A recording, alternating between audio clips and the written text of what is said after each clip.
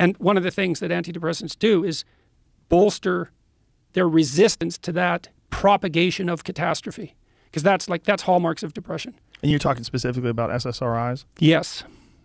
Yes. So I don't believe that they there's no evidence, for example, that they make psychopaths worse, or that they tilt people into kind of psychopathic behavior because they decrease negative emotion.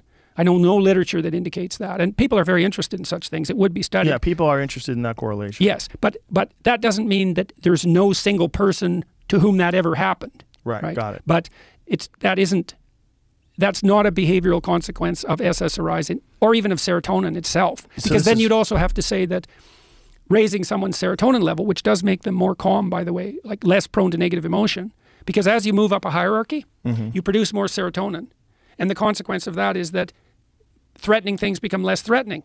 Well, they should, because the higher you are in a hierarchy, the less dangerous it is. Right. Right. And so partly you can destabilize people by threatening their position in a hierarchy, because you dysregulate the structure, you dysregulate their claim to valid occupation of that position, and then you destabilize their nervous systems. That's partly, let's say, you see this in academia, a young faculty member comes in for a job talk and lays out his theory, and a upstart graduate student puts up his hand and pokes a hole in the idea.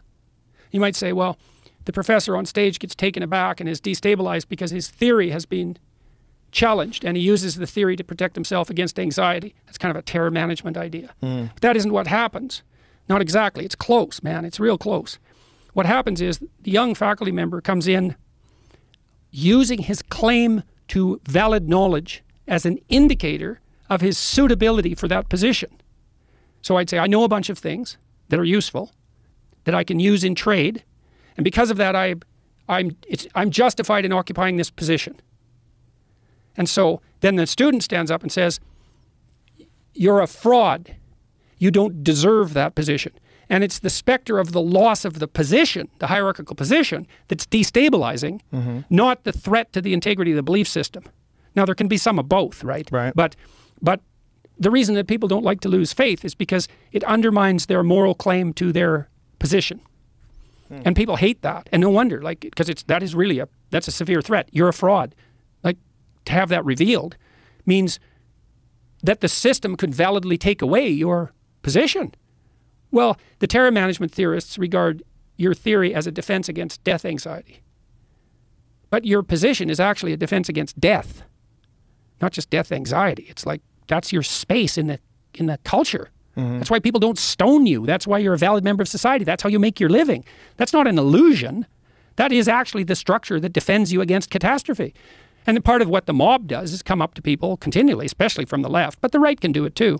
And they certainly have done it if you look back at any reasonable stretch of history. But the left comes up and says, you're a white supremacist, racist oppressor, part of this patriarchal system. You have no moral claim whatsoever to the position you occupy. Well, that just strips people, especially if they're good people. So they think, oh, I need a moral claim to this position.